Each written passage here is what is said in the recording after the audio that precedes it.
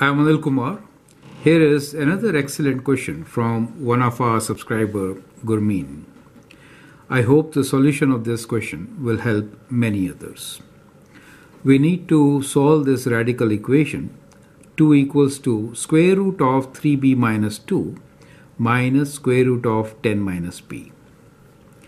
Now to solve such equations, it's a good idea to bring or to take only one square root on one side. So we'll kind of rewrite this equation. Equation given to us is square root of 3b minus 2 minus square root of 10 minus b. So I'll rewrite bringing the second term to the left side. So it becomes 2 plus square root of 10 minus b equal to square root of 3b minus 2. Now at this stage, we need to get rid of this square root, so we'll square both sides.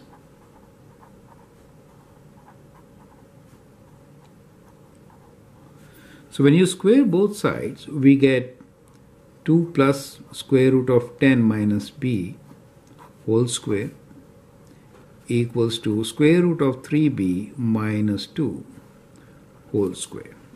You can expand this using a plus b whole square. So you get 2 square, which is 4, plus 2ab, which is 4 times square root of 10 minus b, plus square of 10 minus b square root, which gives you 10 minus b. On the right side, you get 3b minus 2.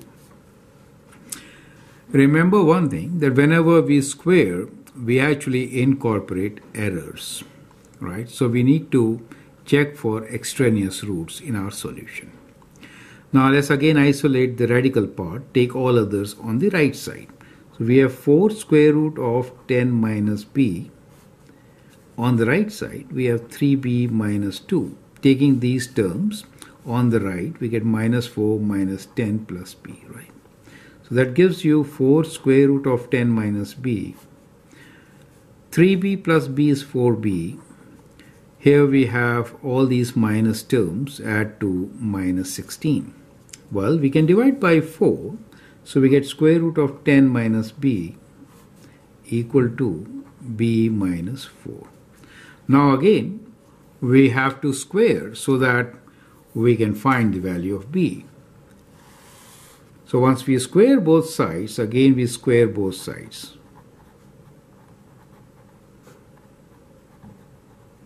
Right? So when you square both sides, what do you get? You get square root of 10 minus b whole square equals to b minus 4 whole square. Let's rewrite on the right side. Squaring will give us 10 minus b equals 2.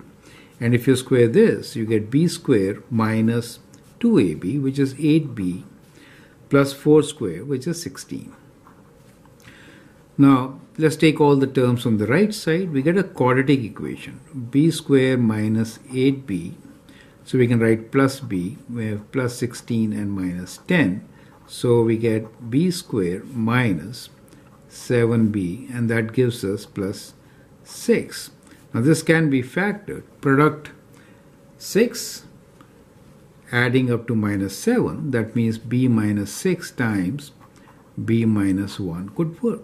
So b equals to 6 or b equals to 1 could be our solution. Now we need to check for extraneous roots. Since squaring b makes negative things positive, right? So let's check. So we'll substitute b equals to 6 in our equation. So if I write square root of 3 times 6 minus 2 minus square root of 10 minus 6, what do I get? That is square root of 18 minus 2, which is square root of 16, and here we get 4. So that is 16 is 4 minus 2 is indeed 2, which is left side, correct? So this is perfectly fine. So b equals to 6 is definitely the right solution. Now let us also substitute b equals to 1. So square root of 3 minus 2 minus 10 minus b. b is 1 minus 1, correct? So that gives us square root of 1 minus square root of 10 minus 1 is 9. So that gives us 1 minus 3 as minus 2. We are looking for plus 2, right? So that is not correct. So the only solution for the given equation is b equals to 6. Is that clear, right? So that is how we will be solving such an equation. And it's very important to understand that this step which we take, squaring numbers, makes negative things positive, right? So negative 2 was made positive. That's why you got the answer 1 also, which is not valid, correct? So the only solution for the given equation is b equals to 6. So I hope the steps are absolutely clear. Any radical equation of this form could be solved using this method. But remember to check your answer at the end. I hope that makes sense. Feel free to write your comments and share your views. If you like and subscribe to my videos, that'd be great. Thanks for watching and all the best.